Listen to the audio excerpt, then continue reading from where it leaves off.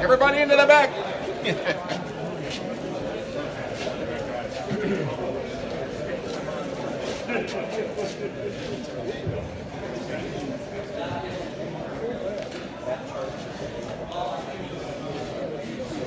More room on this side. Over here. Oh, excuse me. Get out of you guys' way. I know I take up a lot of camera area.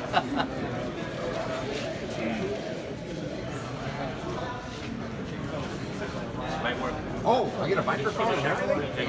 Oh, you don't want to do this. I'll start doing karaoke. I've heard you sing before. Okay. You all are interested? Come on over here. We can maybe do a couple tours because it's a little crowded. But I'll start right here. And what we have is, this is the air compressor. And this is for the door and the brakes. This right here, this flat gray box, is actually for the battery management system, okay? So the batteries, there's 14 of them in here. They weigh about 100 pounds a piece, and they like to operate at the same temperature that you guys probably like to operate, about 72 degrees. So we actually have a heater, we actually have a radiator to keep them cool, and an air conditioning system. So the air conditioner is right over here, the air conditioner compressor. The heater basically operates like a tankless water heater. So as the batteries, as the outside temperature is sensed, it basically sends, and you'll see as we look at the battery pack, you'll see orange wires inside the cage, and you'll see some black lines. The black lines are basically the fluids. If you see orange on an electric school bus, don't touch it, because there won't be much left of you after you do. It's basically the high voltage fire, right? This is a 600 volt system, so it's pretty intense. So, coming around here to the bus, we have the power steering pump right here, and we have the radiator. There's only 2 fluids on this bus. It's an all-electric vehicle, okay? So the air conditioning operates electric, the heater operates electric, everything's electric. And again, there's only 2 fluids, the power steering and the radiator. And the radiator operates on 50% glycol, 50% water. Inside this box, it's a standard Blue Bus battery box. There's only one 12-volt battery, and that operates all the other stuff that's on the bus, the lights and everything else. When you recharge the main battery pack, the 600-volt system, it also recharges that particular battery. So, any questions on the back part of the bus? Everybody's holding the questions until we get to the batteries? All right. Oh yeah, this thing right here. This is the 500-pound motor. It's got a high-density winding that gives it the same performance, basically, as the Cummins diesel that you guys have out there now. If you look at the spec sheet, it's all in nanometers or newton meters, and essentially, again, operates the same as a diesel bus or a diesel engine in this same bus. So this is it. You'll also notice that the direct drive motor, the reason they call it direct drive, there's no transmission between here and the differential. All we have is a drive shaft. So when you drive the bus, you have to really make sure, because there's no transmission in it, you have to be very, you have to make sure that your footwork is good as a driver to drive this particular bus. It's all about driving training. So again, standard Bluebird bus. Now let's go take a look at the battery pack. So there's actually 2 of them. Yeah, it does have generative braking. Generative braking is about 2 to 5%. So if you come on this side, you can actually see the orange wires that you're not supposed to touch, and the black hoses that you can, but you still don't want to stick your fingers in there. You'll see these are the battery disconnects right here on the battery pack.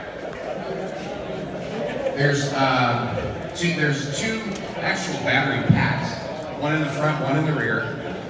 If one battery pack of 7, because there's 7 units per pack, goes down, the bus can still operate with the 7 packs that are in the other battery pack. Again, there's a total, this is actually a production unit, or the production unit will actually have 160 kilowatts, which again, will give you a range of up to 120 miles. The warranty on the batteries is 5 years. You can buy an extension, an extended warranty for 2 more years. But the batteries aren't like CNG tanks, where they have an expiration date. What they do is you actually just lose, basically lose capacity in the batteries. So after 7-8 years, After you go through the 3,000 cycles that the batteries are warranted, you may, instead of having up to 120 mile range, you may have up to 70, 80, 90, 100, depending on how much you charge them. So you don't have to replace the batteries necessarily in 7 years. You could replace them in 10 if you can live with a lower range. Anybody have any questions? Yes, sir. What happens if one of the batteries fail? Does it trip to the other batteries? Yeah, well, there's a battery management system. So if one of the batteries or a module inside the battery fails, the battery management system levels out the charge across everything else to make sure that the motor has. So what you do is you just lose a little range until you replace that unit. What you see here with all the cutouts in the bus, that's actually not going to be what production looks like. Production is going to be pretty solid with some drain holes, so you aren't going to have to worry about snow packing in there and everything else. Again, this is a prototype vehicle. What's the cost to replace the batteries? Cost to replace the batteries is probably about $7,000 a battery at this point. But the batteries are going to go down quite a bit. They've already gone down quite a bit. So to change all the batteries, I say 7,000. That's about, yeah, it's about $100,000. Well, here's the thing. 2 years ago, it was $200,000 for these batteries. So the cost of the batteries is going down, and it's going to continue. As adoption, especially adoption in medium and heavy duty, goes up, we're going to see a lot more batteries come out. And that, you know, obviously you guys know as more comes out, it's going to drive the price of the batteries down. What type of batteries are they? These are called, these are from a company called Exalt out of Michigan. Okay, lithium? No, these are nickel manganese cobalt. And it's the, basically it's the most rugged chemistry, the most dense chemistry out there. Ed, any questions? All right. Any questions from anybody? No solar panel. It would actually only add just a few miles, but believe me, a lot of people are talking about how we can make that happen on the vehicle itself. If you had about 10 panels, I think it would help the charging. This bus could probably offer one. Any other questions? The overall weight of the bus? That motor back there, the direct drive motor, is about 600 pounds. The Cummins engine that would normally be there is about 1,200. There's also no transmission, no diesel tank with 700 gallons or 700 pounds of fuel in it. So when you look at the weight of the batteries, it's so much more than the diesel, but you offset it, it's pretty much a wash as far as the weight's concerned. Electricity. Yeah, everything's electric on the bus. The electric compressor runs off the 12 volt.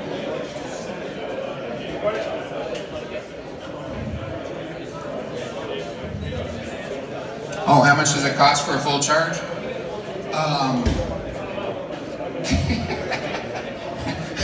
What does it say? He said I don't know.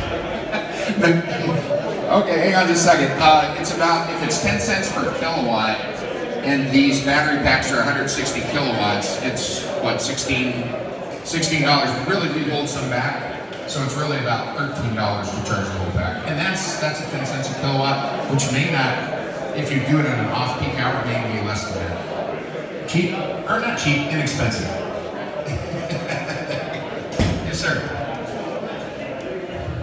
The electric heat takes away about 15 to 20%. Air conditioning takes away about 5 to 10%.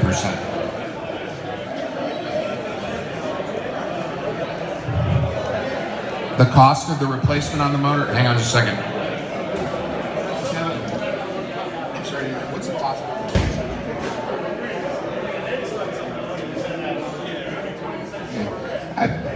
Probably $30,000. Wow, that's a lot of money. I don't know what there is. If you give me your card though, I can get that answer for you.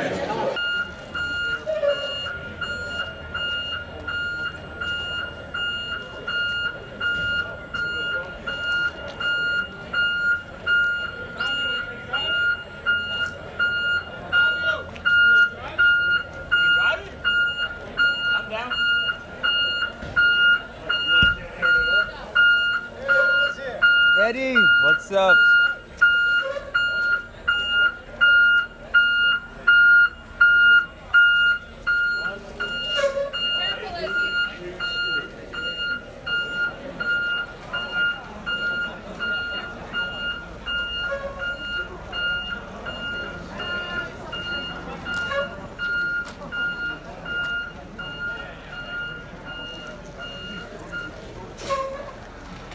That's exactly what I'm about to do. Let me go move these cones.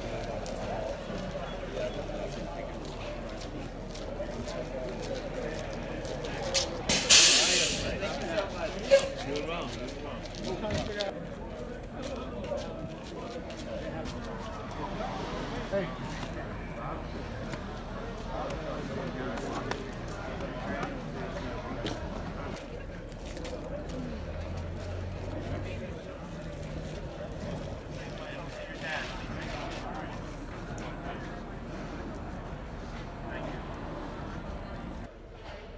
Alright.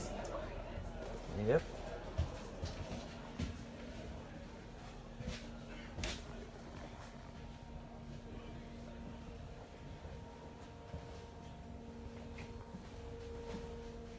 It's the motor right there.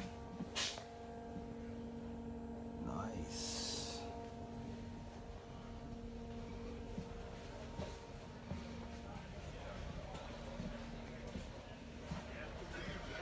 There's the cockpit, and it's actually on, and it's quiet.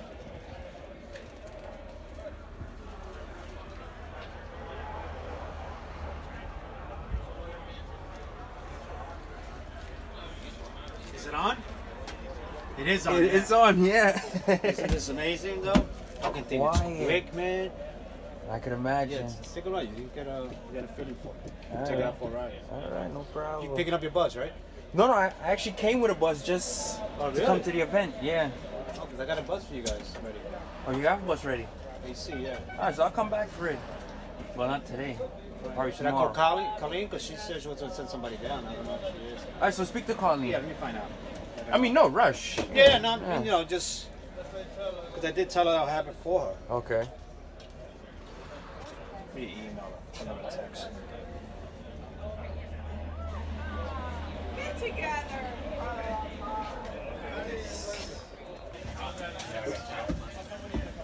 Okay, ready?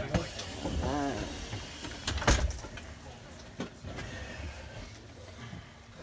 Quiet. Oh, yeah? I feel like I should get on. Oh, yeah. Why? What are we? Hey, I'm Robert. I'm Wayne. Father owns the dealership. Yes, he does. This morning. Where are you from?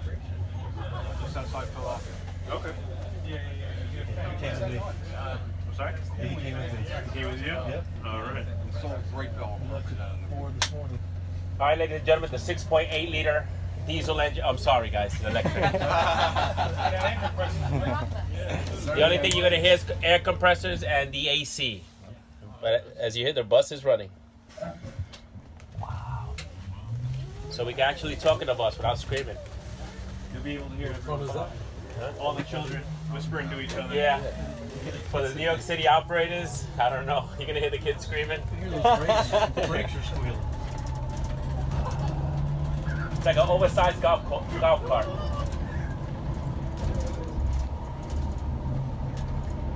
don't even tired. Or you just tied them up.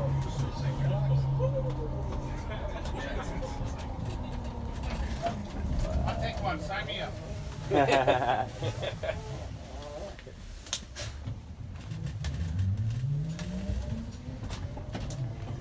Lifetime warranty on the transmission. GM doesn't offer you that. Right here.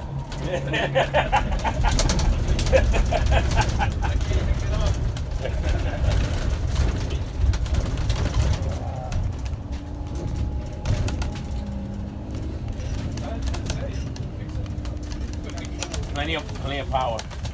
But it's governed at 65 miles an hour. Okay. Why? That's what Bloomberg decided to do. Now, if you're in New York State, you're not allowed to go 550 or 55. Well, yeah, I guess if you're in the country, upstate, you want to go 75 because the highway is 75. But Turnpike 70 mile an hour. that's what I'm saying. It should. Well, New Jersey Turnpike, we're a New York dealer, so. It's not my fault. I'm not going to hold it against you.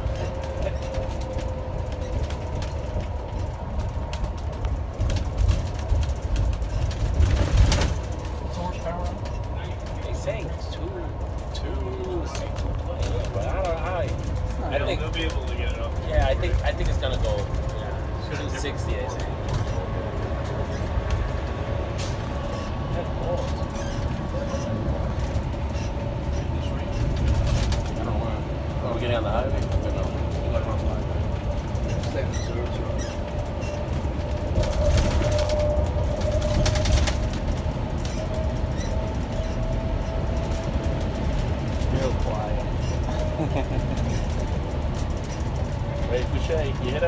Yes.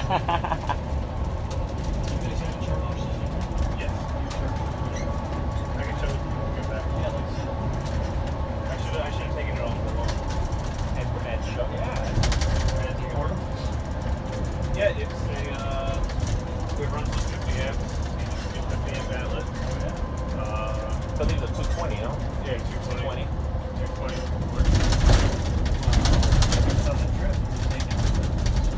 If you have an outlet, it's a big enough outlet.